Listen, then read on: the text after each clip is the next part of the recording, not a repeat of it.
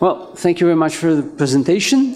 This is joint work with Aaron Garrett. He's from Wartburg College, and he wrote a library called Inspyred, and no, there isn't a typo there, that's how it's spelled, with a Y. And for people who don't grasp what evolutionary computation is, some people know it as genetic algorithms, but actually evolutionary computation is a bit expanding the genetic algorithms a bit more.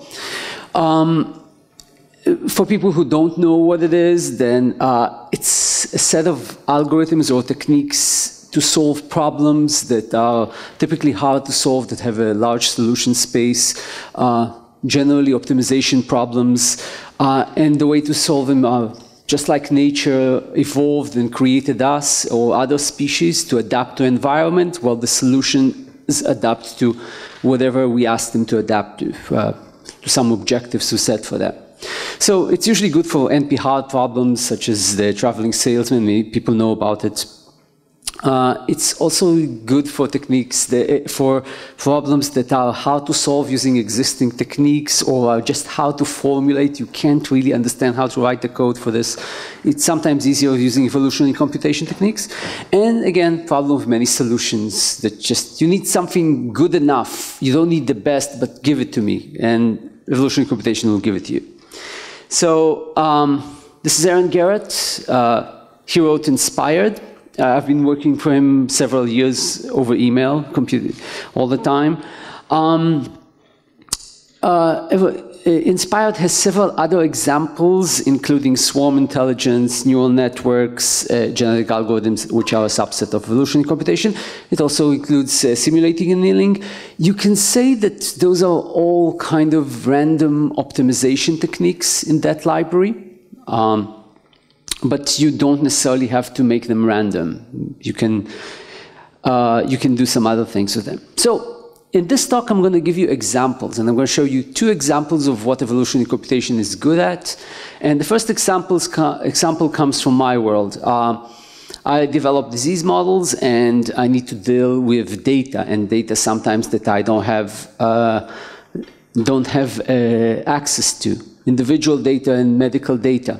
No one can pass around this data. However, they publish summary data all the time. Clinical trials, you can look it up, you can use it, and the summary data is available. So I need to run simulations sometimes on populations that I don't see the individual data, but I do see the summary data. So what do? I generate individuals that match the statistics. I need to generate multiple individuals, not one.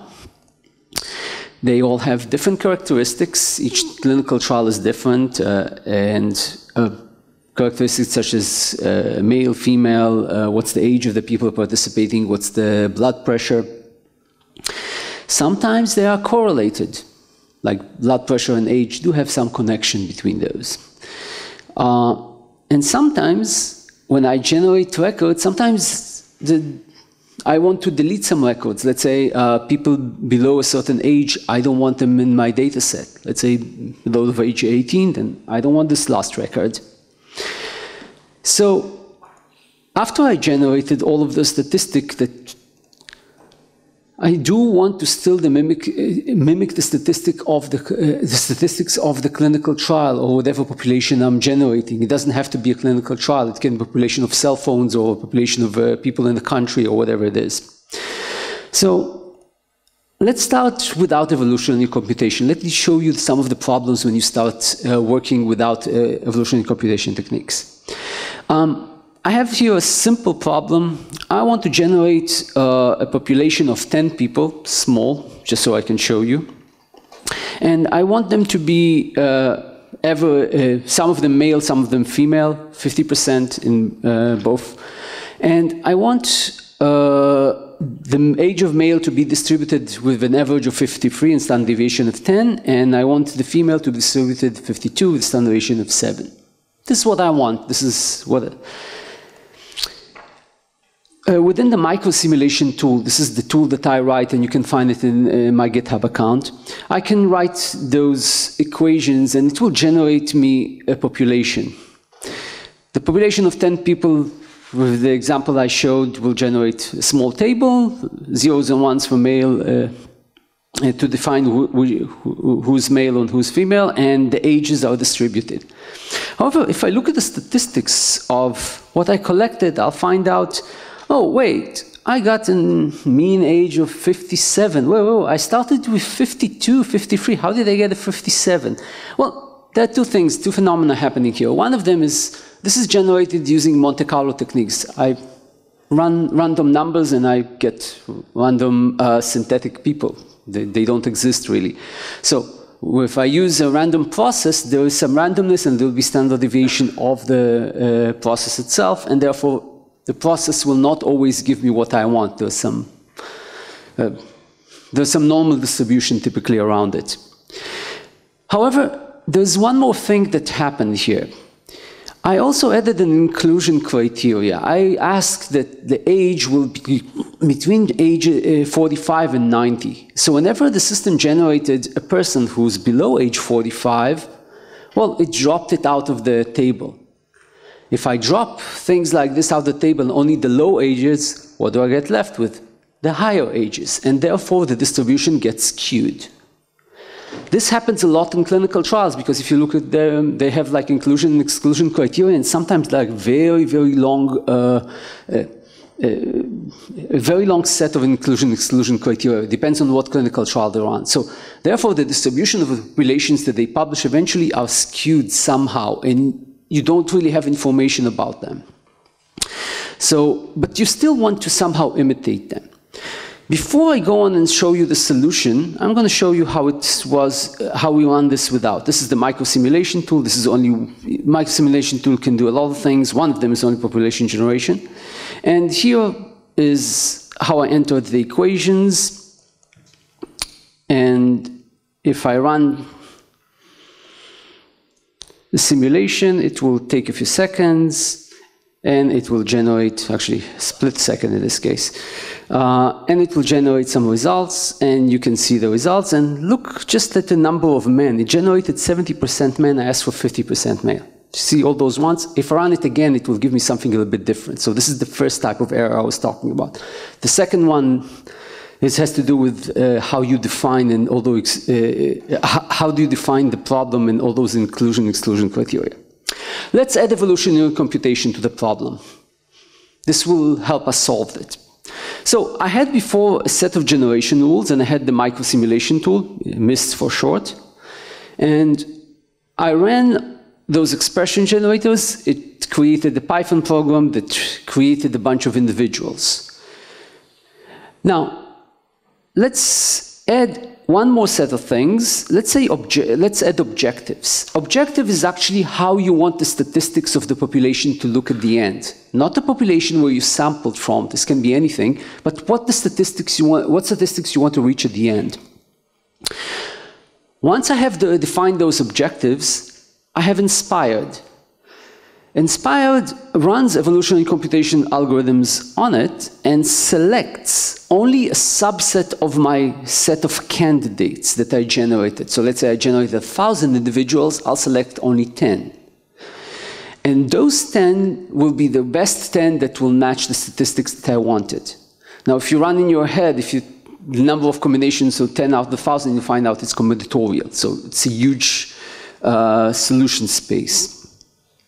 Let me go into further details what will happen, then I'm going to show it to you.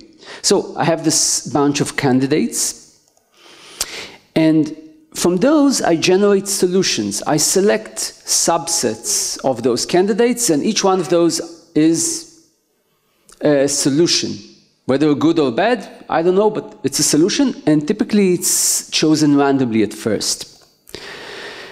I evaluate each one of those solutions. I give it a score, how good it fits my objectives. So low score here is better. So I'll select the best solutions from the last population of solutions. In this case, the populations, the solutions themselves are populations, but I'm talking about the larger populations of solutions.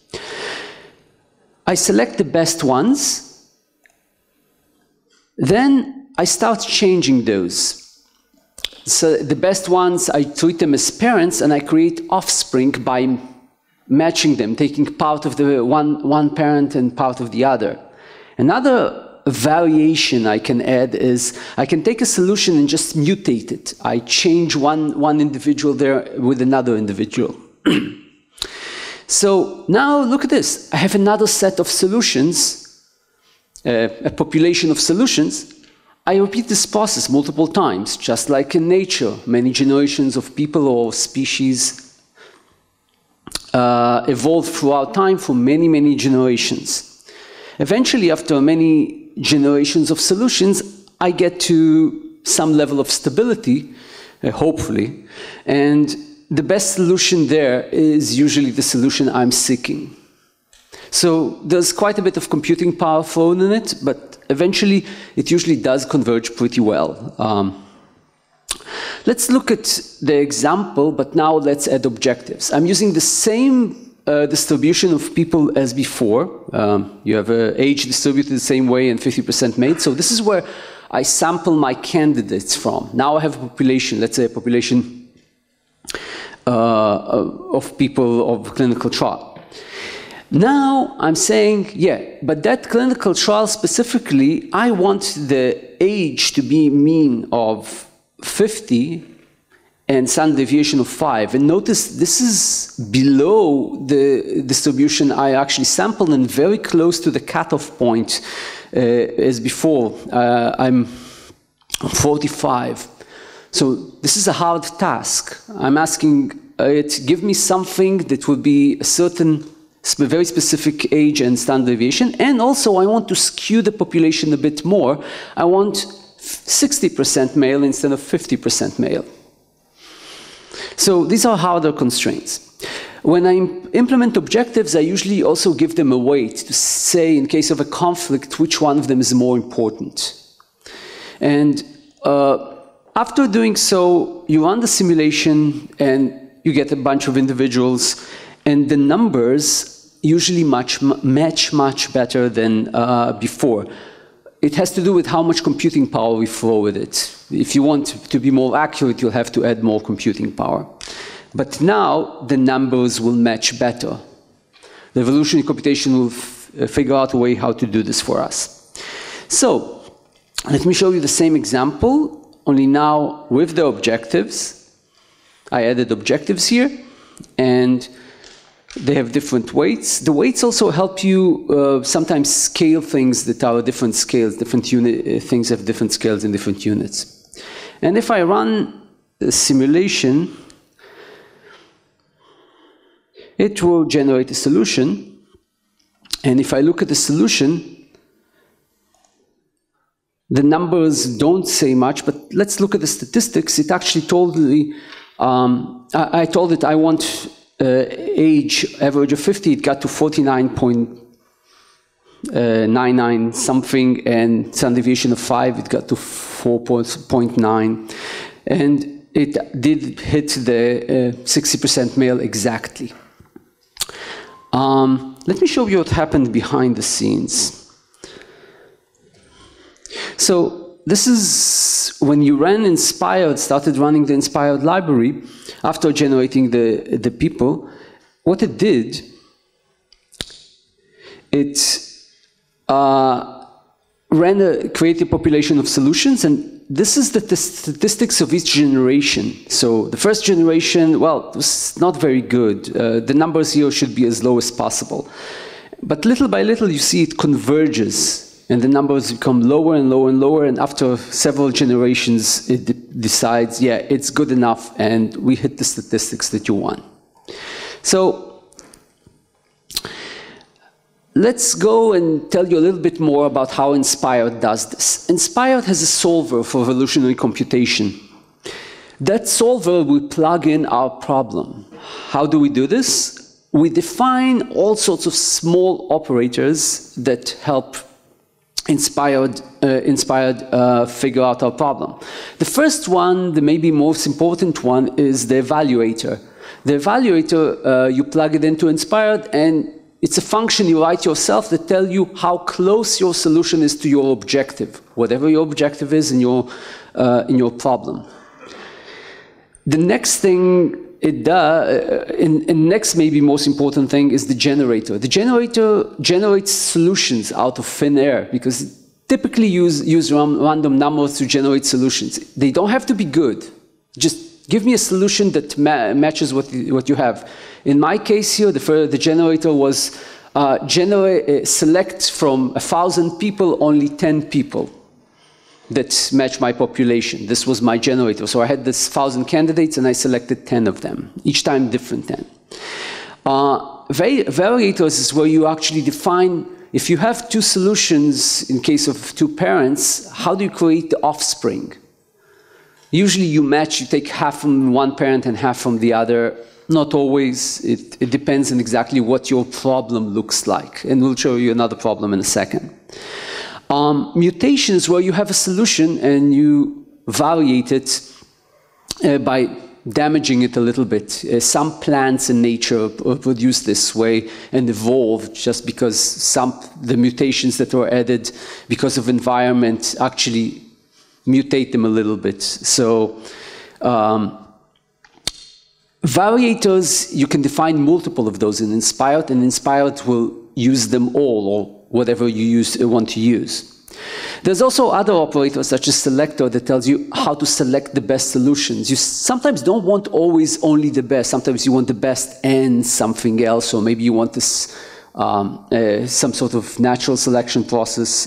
You define it in the selection function, where you actually say, here are all my solutions, select some of them according to whatever criteria you want to select.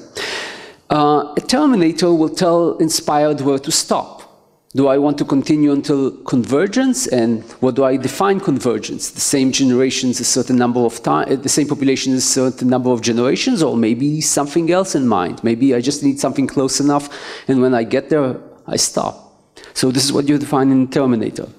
There are some other elements in other objects that I'm not describing here now. You'll find it with examples in Inspyred documentation. It has some very nice documentation on Python hosted. Highly recommended just to look at the example. They're inspiring on their own. I'm going to show you another example of a problem.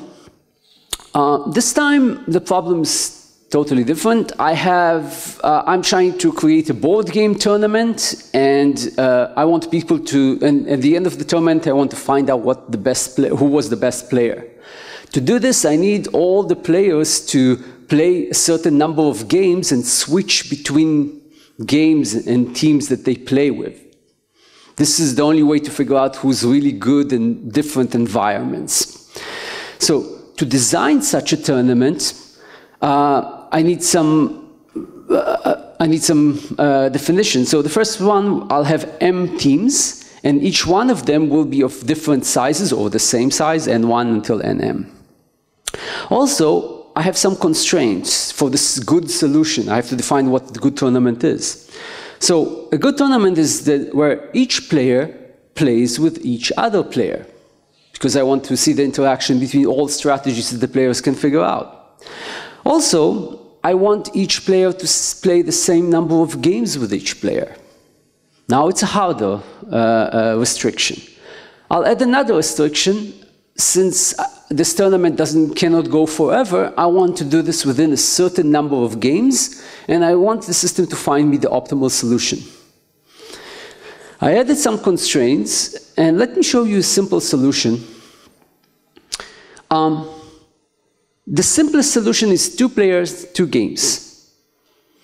This is the solution. Each player plays with each other player once. You can see that player A played with B once, then with D, then with C. The tournament itself is defined by the swaps between the teams. So for example, between the first game and the second game, you have B swapped with D. This is the swap that happened. And then this is how you define a solution, a certain number of swaps between games. However, this is easy to do on pen and paper. Try to do this with 3 teams of 4, or 5 teams of 3, or 1 team with 2, and a team with 3, and a team with a 4. Lots of combinations like this. You'll find out that you'll go nuts with the pen and paper after a little while. The solution space is combinatorial here. So we still want to be able to design such a tournament, and also within all those funny constraints that I added. So I wrote a small little program for that. You'll find it in my GitHub account. It's called Fair Tournament, and this is just to demo. So I'm going to first show you that it actually does work. So here's one example I made earlier, and I'm adding all sorts of small little elements here, such as the random seed. Because it's a demo, I don't want things to go haywire. And just to let you see what happened, it did find a solution within 3 numbers, and if you go up, you can see it started evolving, and you can see it sometimes stays several generations in the same solution, but then every once in a while it just jumps and improves the solution. Here's the jump in generation 19, and then at the end it will later jump once more, so there are 2 jumps. And each time I record which player plays with each other, how many plays each player plays with each other player in a matrix like this, which tells me each row is a player, each column is a player, who played with who. And you can see the diagonal is always 1 because the same player is always in the same team with himself. Sorry, the diagonal is the number of games, sorry. So you can see that after 3 games it did find the optimal solution. It did continue running until 15 games because I asked it to. But it said after 3 games you have the optimal solution and chose it. And this is the solution and the swaps of players. And by the way, there might be multiple solutions that are very similar, or almost mirror-like of the solution. Let me show you the code, how it looks like, so you will have some intuition. Here's the code. So I'm going to rush through it. I'm not showing you all the long functions. I'm showing you only the basics related to Inspyred. So Inspyred has a decorator for its object. So here's an evaluator function. You basically pass to, you declare that this is an evaluator that Inspyred is using, and you pass it the arguments of your problem. And later you'll have to unwrap them from the arguments so you can actually figure out what the team sizes and the max number of rounds is. And then you can evaluate it. This is a long function that will eventually evaluate what happened, evaluate how close your best tournament, best swaps to the best swap combination to the best solution here. Here's a crossover example where you have 2 parents, mom and dad here, and you take those parents and you take 50% of the time you take the swaps from one parent, 50% of the time you take it from the other, and this is random. So this is how you create 2 other offspring, brother and sister, out of this. A mutator will just, according to some mutation rate that you define, will damage your solution and just change some of the swaps that you make. And here's the heart. When you apply evolutionary computation, there's this evolutionary computation object, and there you start plugging in. Here's my selector, and it has some selections that people usually use that are already Inspyred. Here's our variator, and notice I use 2 variators here, and I just give it the list of variators, and Inspyred will use them all, or whatever it chooses to use. A replacer. I didn't talk about replacers, but this is how you decide what the next generation will look like. So I have to go back to questions and answers, but you just ask the system to evolve, and it does the trick for you. And while you're answering, I'm answering your questions, you can Google things from my account and go to my GitHub and take up the tournament. I think I'm done.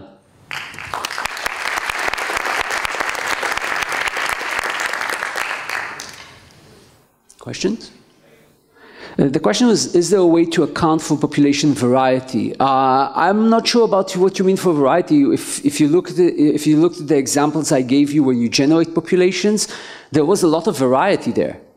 And you can, when you run the simulations in Inspyred, you can decide whatever you want to happen. I told you there are many steps there. You can select which solutions fit you, and this is one way to affect the population variety. But which population do you actually mean? Okay, the question is whether, the question is whether you, in evolutionary computation, usually you want a simulation, the solutions to be as different from each other as possible, otherwise you'll converge to the same answer all the time. So yes, you can do this, but you have to control exactly what you want, and Inspyred does give you the tools. For example, the replacer tool that I talked about, I actually didn't talk about it, but there are two elements. There's selection, where you select what are the best. So you don't always have to select the best and converge to the best. You sometimes can do what's called natural selection and just have random selection according to some distribution from the solutions. So this is one way you can control the variety. The second way is when you define the replacer, which the replacer defines your next generation, what will be in your next generation. You can make sure that the replacer, that if you have things that are too close to each other, then yeah, you do something else with them. You do have the tools to handle this. What you do with it, well, you have to know what you're doing. Okay?